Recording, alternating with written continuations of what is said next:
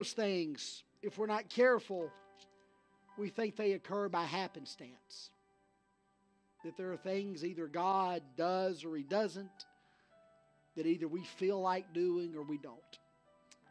Wednesday night, and it's rare that Wednesdays and Sundays cross over. We tend to stay in Wednesday night series around here, and Sundays tend to stand on their own. Wednesday night, we started a short series about working up a spiritual appetite, working up a righteous spiritual appetite. Because if I'm not ever so careful, I forget that many of my appetites occur because of decisions that I make. There are things that I love to do, but if I don't do them for a while, that you would not believe it to look at me today, but I used to run for an hour a day. I ran for an hour every day. That doesn't sound like much to you. If I ran for an hour, if I left here and ran for an hour, you'd find my body on the side of the road. Don't you marathon runners snicker at me. I'm going to talk to people over here, Think I got the flu, got busy, had to preach a conference. I didn't run for 3 weeks, and I haven't run ever since. It's before I knew most of you. Because it's so easy to fall in and out of habits. I used to wake up and want to run. I don't remember the last time that happened. If you see me running, you better turn around and run too, because whatever's behind me is bad. But I know other people who were in love with their Bible, and circumstances just sort of hit their life, and they didn't read it for a day, and then a week, and then a month, and now they probably can't remember the last time they read it if it wasn't off a screen while we took a text. And during this entire pandemic, I know sweet, godly people whose life revolved around the next church service, who wouldn't miss anything. Love to be here, and they still love God, and they still love you. But my prayer and worry has been, I know what happens when you miss a few months of meals. Your appetite. And so today I'm not asking about our appetite, I'm asking us to be intentional. Don't think we've ever done this before, but we're going to teach lesson 2 of a few week series on a Sunday morning. If you happen to like it, you can find last Wednesday online. If you didn't like it, come back next week and we'll talk about something else. Matthew chapter 5, verse number 6. Jesus said, "Blessed are they which do hunger and thirst after righteousness, for they shall be filled." If we're not careful, we'll waste all of our time trying to get God to do things we think we want Him to do. But if you read the Bible, that's not how it works. If I get my appetite right, if I get it right on my end, I don't have to convince God to work righteously. I've just got to be hungry. I've just got to be thirsty. He takes care of the answers. So tonight, Brent Blake wanted me to call it the second helping. We're going to do lesson 2 this morning of working up an appetite. Let's ask Him to help us. God, I love You.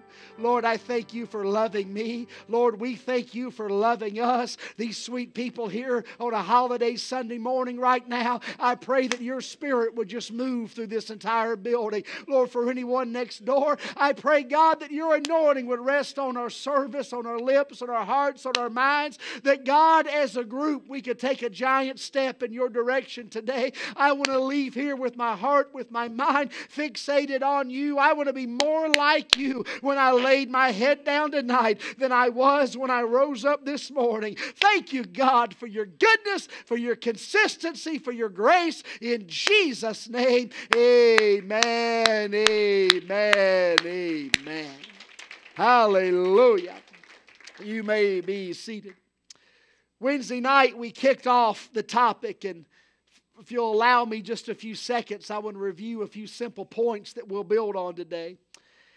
First, God promises to bless anyone who produces and manifests a righteous spiritual hunger, who hungers and thirsts after righteousness. We don't have to worry about convincing Him to do that. That's what He's going to do. Second, this hunger is an intense one. The word there literally means to crave ardently, to seek with eager desire. The Bible's full of phrases about seeking God. He tells us that we're supposed to seek after Him earnestly, seek Him early. He said that if we seek Him, we'll be found. And then third, our spiritual appetite is a natural thing. We are spiritual beings, not just fleshly beings. And our spiritual appetite should be as natural as a physical hunger pain. Every culture ever found or discovered or even researched through archaeology has been found to channel worship towards something. And then the fourth thing we talk about, the challenge is to channel this innate spiritual hunger in a proper, righteous, godly direction. So we're talking about what can I do to work up a spiritual appetite, a righteous spiritual appetite. And while the parallels to natural hunger may not be perfect, there are so many that are so obvious. And some of the aspects which govern natural appetite certainly apply spiritually, not just to me individually, but to all of us collectively. So we're going to talk about what does it take to produce, for me to produce in myself a spiritual appetite. A lot of it starts with a thyroid gland. For all of us who are not naturally skinny, for people like me, and we're going to drop that right there and move on quickly. There are individuals in this world that make us sick. There are folks that people like me have to pray about pretty regularly. You know the kind. Those select, fortunate, disgusting people who can eat whatever they want and they never gain a gram. I've got a friend that's a strong word. I've got an acquaintance that we're nice to each other. And they're barely this big around. He eats 3 times as much as I do. We go out, we're at a conference, we eat pizza. He ate 5 pieces. I ate 2. I couldn't get back in my jacket for service that night. He looks exactly like I did 20 years ago. It's wrong to hate him, or I would. I need to pray about it. I knew a guy, I don't know that he weighed 150 pounds. And he literally commented out loud to another friend of mine that he was going to have to cut back because he gained 6 ounces over the last 6 months. They'll never find the body. We all know that person. I'm thinking of somebody at home in quarantine, right, or still distancing right now that we all know and love, and they can eat me under the table, and they look like they did when I met them 9 years ago, and I just have a hard time with it. I could do this all day. You know those people who just have a metabolism, and whatever you throw in the furnace, they just burn it. It's absolutely gone. It doesn't matter. I told a guy like that one time, I said, if something ever happens to you, I want you to fill out a donor card and tell them that you're leaving your thyroid gland to me. Because I need my mother had to have thyroid surgery. My grandmother had thyroid surgery. And every 3 months when I go to see my endocrinologist, he always checks my throat. I said, tell me you found a thyroid problem. He said, no. I said, you need to. He said, you want one? I said, I want to be able to tell people that I don't look like this because I eat. I look like this because I have a thyroid problem. I know all kind of folks who've diagnosed themselves with thyroid trouble. I want that to be me.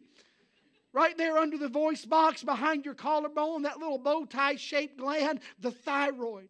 One of its primary purposes is to regulate the rate at which your body processes progress. The thyroid can drive an appetite forward when everything else says you should be perfectly satisfied. When you've eaten too much, you're not even working it off. If your thyroid kicks up, there you are ready to eat the box the food came in and the table it was sitting on. The first thing I want to dwell on today, and I can't make another point to substitute for this one. If we want that kind of appetite in our spiritual life, the beginning isn't some great thing. The beginning's a simple thing. I've got to ask for it. I've purposed in my heart that when I pray the first time every day, I ask God to inflame my spiritual appetite.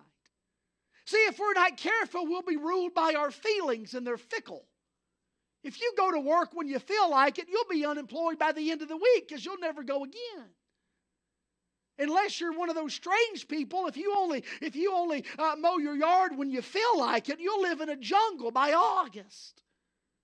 If I only washed my truck when I felt like it, it would have never been washed.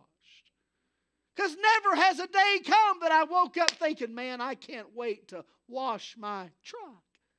If I only fed the dog when I felt like it, we'd have fewer dogs. That might be the way to go. We're just waiting for God. You know, if God wanted me to pursue Him passionately, He would make me want to pursue Him passionately. And I don't feel like really going to church. I don't feel like it. Of course you don't feel like it. We are carnal human beings. I wake up every day and I say, God, I want you to ignite a hunger in me to climb into the depths of your word like I've never known before. I want you to enlarge my appetite. I want you to deal with me. Help me to desire spiritual things like never before. Thank you for the miracles we've seen. Thank you for the blessings we've received. Thank you, God, for what we've seen you do. But make us hungry to know you and to be like you. I'm not hungry for the miraculous, but the miracle worker. Not hungry just for the book, but I want to know the author. God, do something inside of me. Well, there are specific things we can do. I remain convinced that anyone who wants a consuming spiritual hunger can start just by asking for it. James chapter 4 verse 2 says we have not because we ask not. It's amazing the things we scheme about and worry about that we never pray about. I don't really want to worship like I used to. Talk to Him about that. I'm not really jazzed up to get to church. Talk to Him about that. I don't really want to read my Bible. Talk to Him about that. It starts with something that simple. Lord, help me to log off, to back out, put an appetite in me. If I don't want to do it, I'm telling you that I want to do it. You ask for it. Matthew chapter 7 verse 7. It's so simple. The Bible says, ask and it shall be given you. Seek and ye shall find. It's hard to find things you're not looking for. Knock and it shall be opened unto you. Now here's strong language. Everyone. Not most people. Not 74%. Not all of the spiritual giants. Everyone that asketh receiveth. That means if I'm not receiving, and he that seeketh findeth.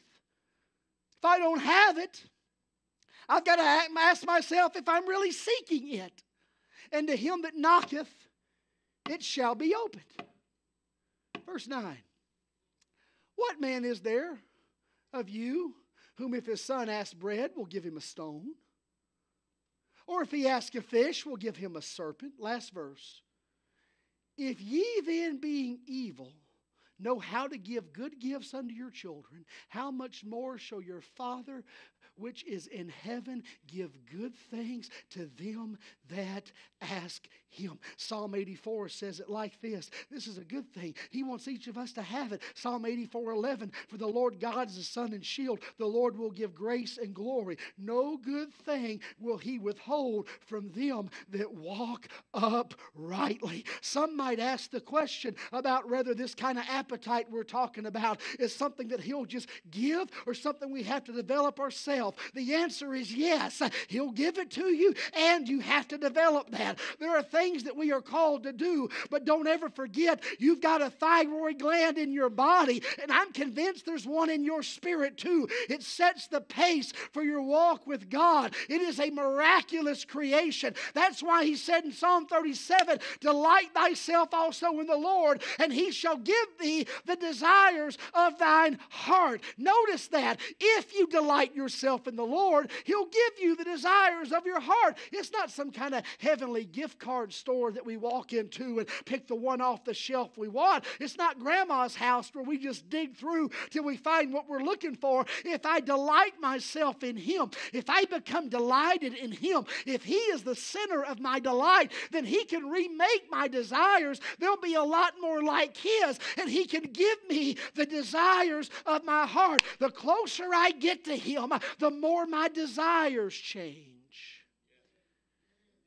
There are lots of things that are carnal. They're not sinful, they're just carnal. There's nothing wrong with them. They're not ungodly. Neither are they godly. They're just things. And we all have avenues of entertainment and distraction that we like. And I found that people who have one may not understand folks who have another, but we all have them. Can I be honest? The closer I get to the Lord, the more my appetite for things that are not carnal, that are not sinful, just carnal. It's amazing to me how when I spend enough time with him, it's not that I don't enjoy those things. I just don't ride around thinking about them anymore. They're not in the epicenter of my mind.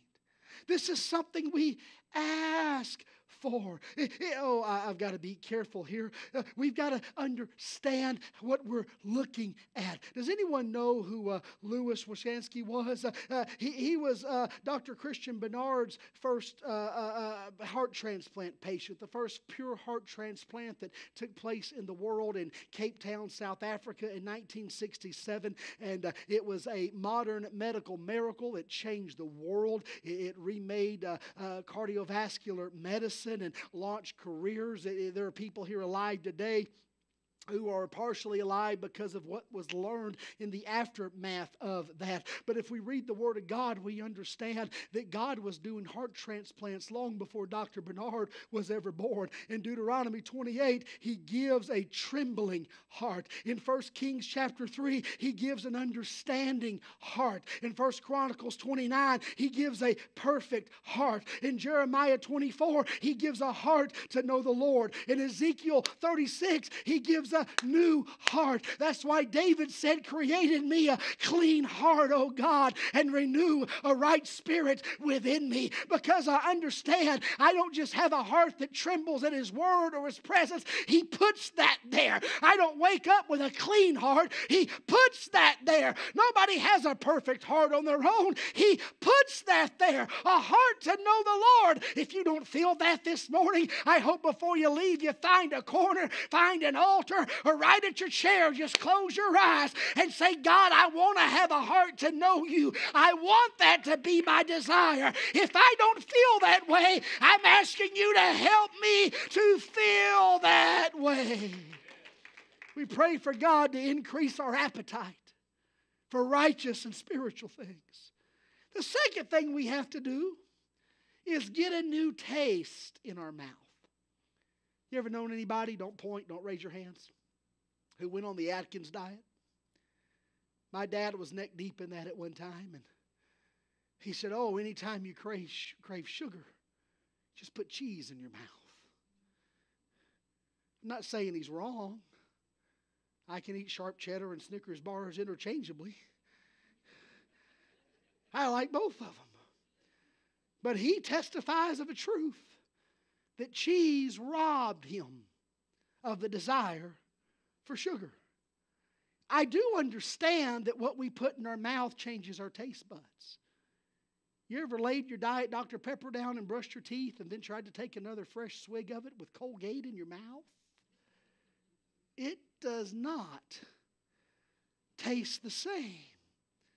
It does not. You ever taken a bite of something so grotesque that you lost your appetite?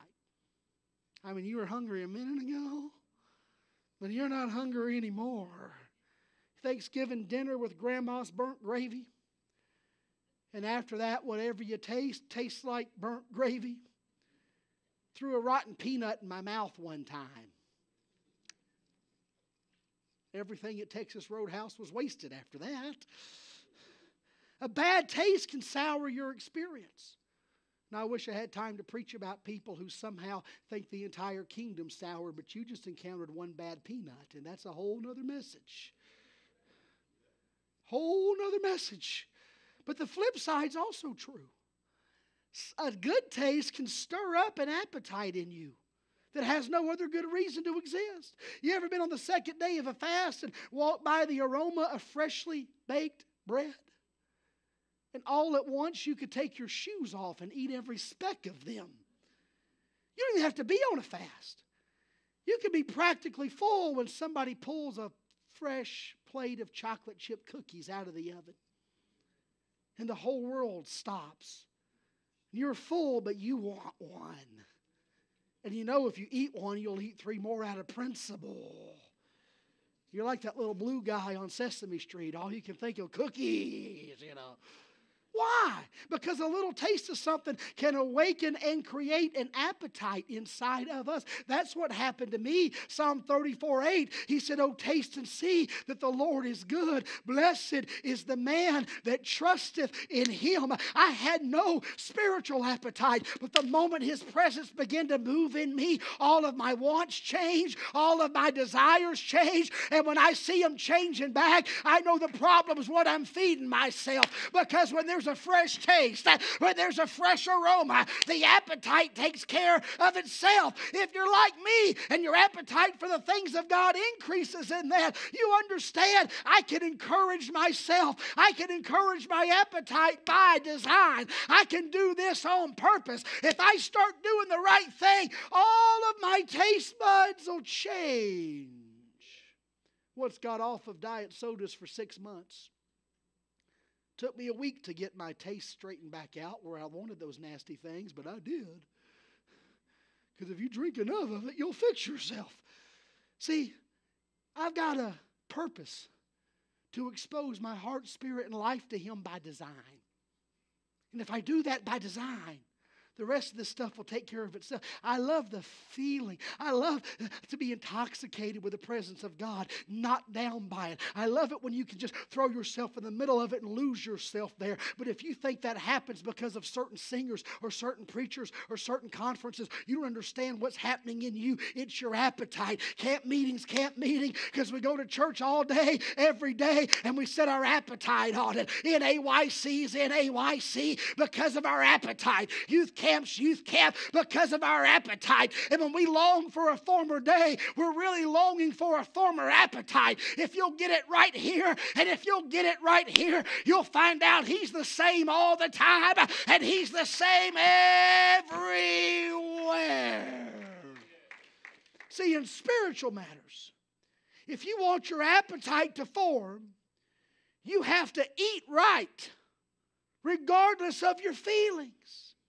We've talked about how you can ignore hunger pains and it takes days, but your body stops secreting hunger pains because it assumes you're in a position where you can't feed yourself, and now you're wasting away and you're dying, but you're not even walking around with the munchies. Lamentations 4:9 said, "For that reason better are they that are slain by the sword than they that are slain by hunger." But conversely, if you start doing the right thing,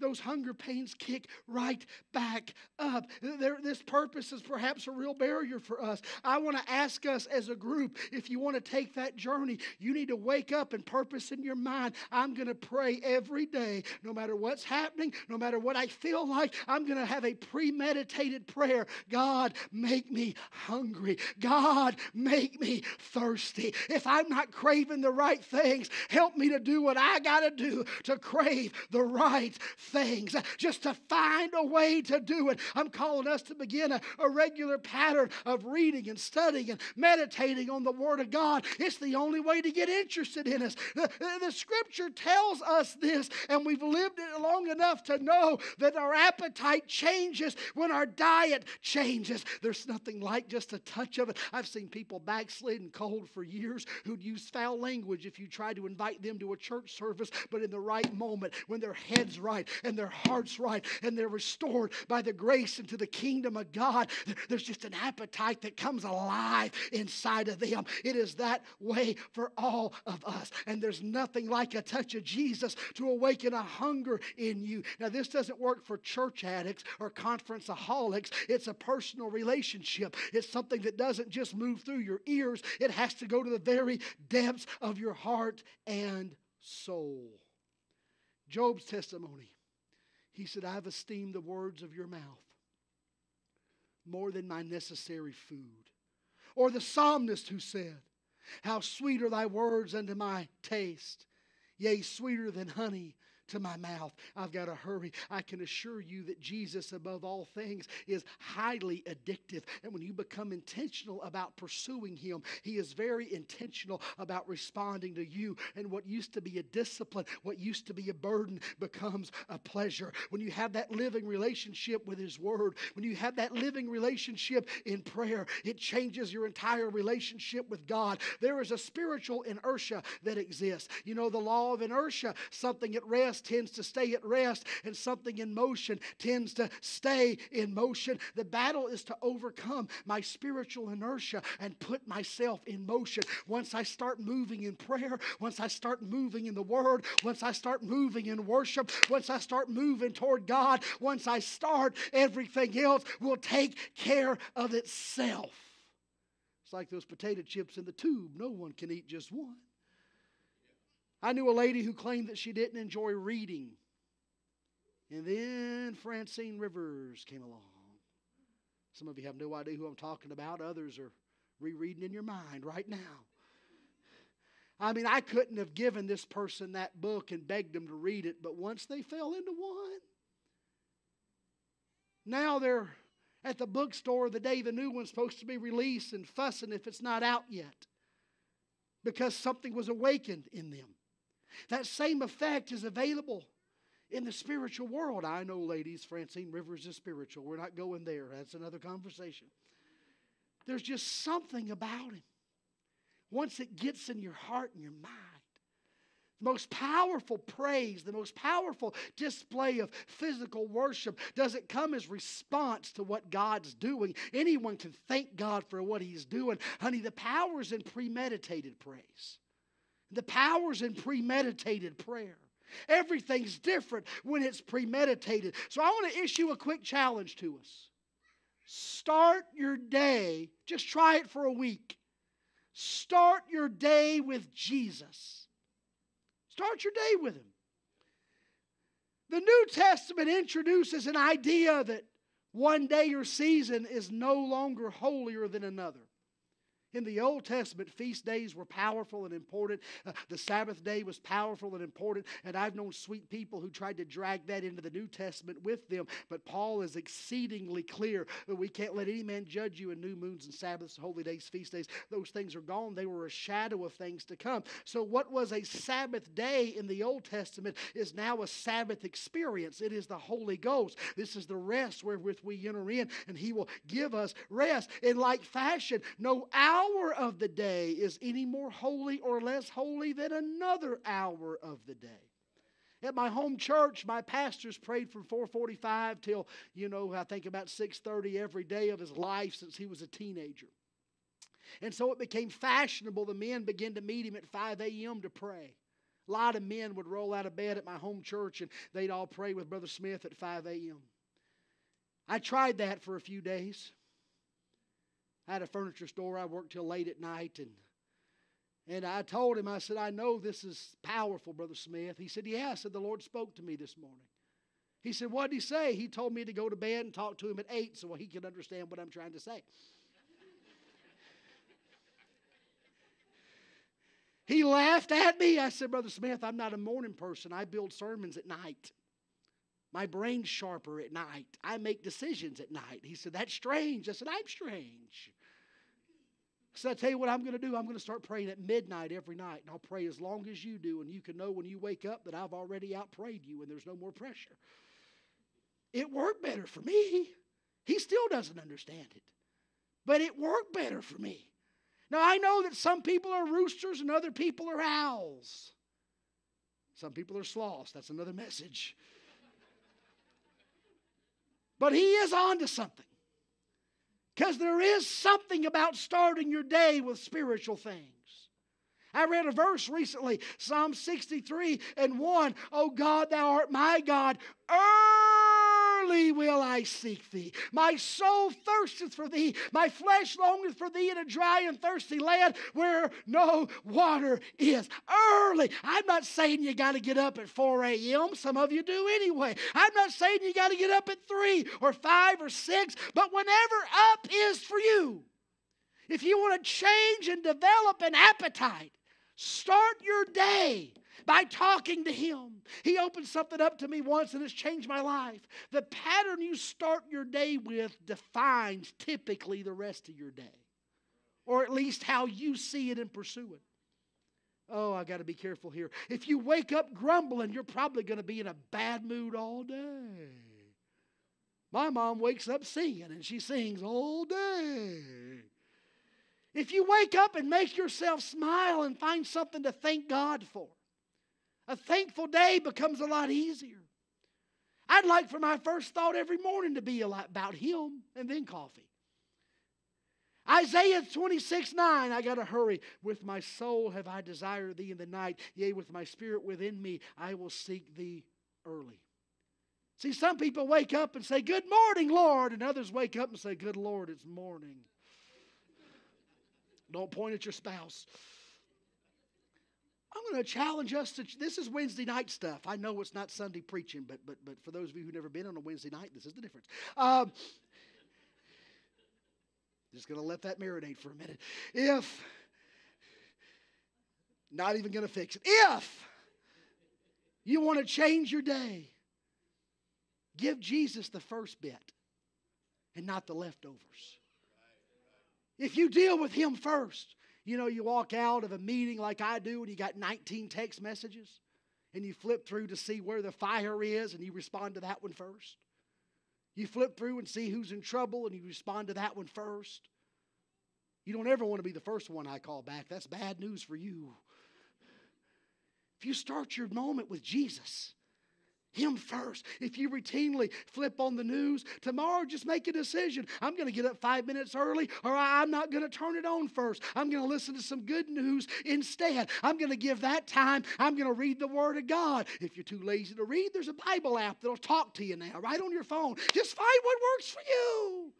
If you start your day on an iPad logging into Breitbart or Fox News or any of those others, just give that time to God first. If you usually get up at 6:30, let's take baby steps. Get up at 6:25 and give Him 5 minutes. Just thanking Him for everything, not asking Him for anything. There's something else about this that will change you. Psalm chapter 5 verse 3, my voice shalt thou hear in the morning, O Lord. In the morning I will direct my prayer unto Thee and will look up. Because if I look up first, it changes everything that happens after that. He said, I will sing of Thy power. Yea, I will sing aloud of Thy mercy in the morning. For Thou hast been my defense and refuge in the day of trouble. He went on to say it again. Cause me to hear Thy loving kindness in the morning. God, if I know You love me in the morning, for in Thee do I trust. Because to me to know wherein I should walk, for I lift up my soul unto Thee. It changes when I start early. Our landing gear's down. I want to reiterate. I'm not saying the morning hours is when you do it. You wouldn't want to hear a sermon I put together early in the morning. Sometimes the Lord will give me something and I'll wake up and scratch it down and go back to bed. But I make my life decisions. We were evangelizing, 1 toddler and then 2 in a travel trailer. I changed my whole approach because late at night I'm wound up from service and everybody else is asleep, and that's when it worked for me.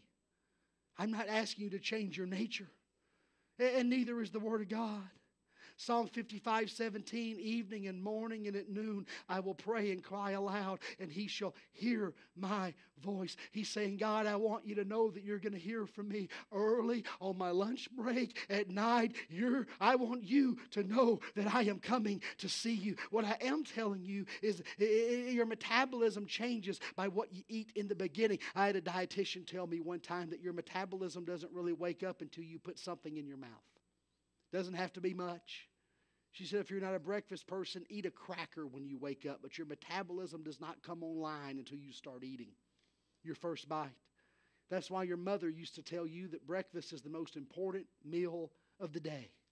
It gets your metabolism started. It gets your system moving. It actually helps you burn more calories throughout the day if you do it correctly. And a proper breakfast will produce, they say, a proper appetite. I'm not a dietitian. I don't know about them. But I do know this. When I start my day with a little time for Jesus, everything that happens after that is uniquely and completely different. Let's stand together. The reason some people don't think about Him till church starts is they hadn't thought about Him all day long. I want you to ask yourself a question. Did you get up today thinking about coming to church? Who you're going to see at church? Who you're going to hang out with after church? Can't wait to see Brother Him and Sister Her and that fat baby. And oh, Brother Moore, just can't wait to hear him. Yeah. Did you think about Jesus at all? Now, don't get me wrong. If you're in the church all the time, He has everything to do with that. But God, help and forgive me. Or we'll find ourselves picking out songs to get service moving. And designing worship services to motivate people. And if we're not careful, we can get together 3 times a week and sing about Him with each other and talk about Him with each other. But only a little bit of that time is He even the real focus if we're not careful. Now that's not our disease here, but Lord help us, I don't ever want it to be. And if you're here today because of friendship and people who've loved you, I thank God for that. But we want you to fall in love with Jesus because you're going to need Him when we're in the grave. Known people who live for God, and life relocated them and they never could. They struggled after that because this church isn't like the church I came to the Lord in. If you're a church junkie, you're doomed. Churches change. This church has changed. Good, bad, or ugly. Give it 9 more years, it'll change again. You've changed. We all do. We're human beings, but He doesn't change at all. And when you make it about Him, it recolors and reflavors everything else. If you start your day with Him, Sunday's not the last day of the week, it's the first, because that New Testament church in the book of Acts, they started their week with Jesus. If you start your day with Him, it'll recolor your entire appetite. Start tomorrow. Maybe you're a shower singer. Change the song and sing about Him. If you can't sing at all like me, just thank Him for your blessings. Pray for your family. Read your breakfast, but read a psalm with it. Before you go to work, read a chapter of Proverbs. It's the most important meal of the day because it's the first one. So, closing, if you want to work up a righteous spiritual appetite, ask Him to give it to you. Lord, I'm not even interested at all. Be that honest with Him. Say, I don't know what's wrong with me because I want to be interested. Can I be real? People I've known and loved in my life, the same ones who are always, well, I know, but is this really a sin? They're also the ones that say, does the Bible say we have to go to church more than once a week? Does it even say we have to go once? And the same ones who say, I know this isn't, but let's talk about what you watch. Is this really that bad? I listen to this, but is it really that bad? If you start looking at their life, can I be honest? All of their appetites are taking them in one direction. What do? Don't judge them, love them, pray for them. But then look in the mirror and say, God, oh God, if I'm not hungry for you, make me hungry. If I'm not thirsty, make me thirsty. If I'm afraid to get into the Word because of what it says about my situation, put a desire in me. I want to be thirsty. 1. 2, premeditated Jesus in your life. Premeditated prayer. Premeditated praise. I lost 40 pounds in 5 weeks once, and it had nothing to do with how I felt. It was decisions that I made. Need to make them again. No, you mind your own business. And 3, start your day with Him. There's barely 2 weeks. I don't know if there is 2. I don't even know what day it is. Try the rest of this month. Start with Him every day for the rest of this month and see if your life changes. What have you got to lose? What have you got to lose? What have you got to lose? Oh, let's close our eyes and ask Him right now, God. I'm asking you to touch us. Help us, Lord, to crave, to desire. I'm asking you, God, to make us a people that pray about our appetite. Lord, make us a people that purpose in our heart to pursue you. Help me, God, to not just carve out time, but the perfect time, the significant time. Lord, I want you to deal with me. I want you to deal with me. We want you to deal with us. Help us to take deliberate steps in your direction. God, that you can rekindle an appetite in me, that you can change the way I think, the way I feel, what I want. Let it be alive in us today, Jesus. In your name, in your name, in your name. Can we just take a few moments and talk to Him where you are? Or you can come to the altar, whatever you're comfortable with today. Can we talk to Him about our appetite? If you're not really interested in prayer time anymore, can you talk to Him about that? If your pulse doesn't beat faster when He's the subject, can you talk to Him about that? Create it in me, Jesus. Create it in me, Jesus.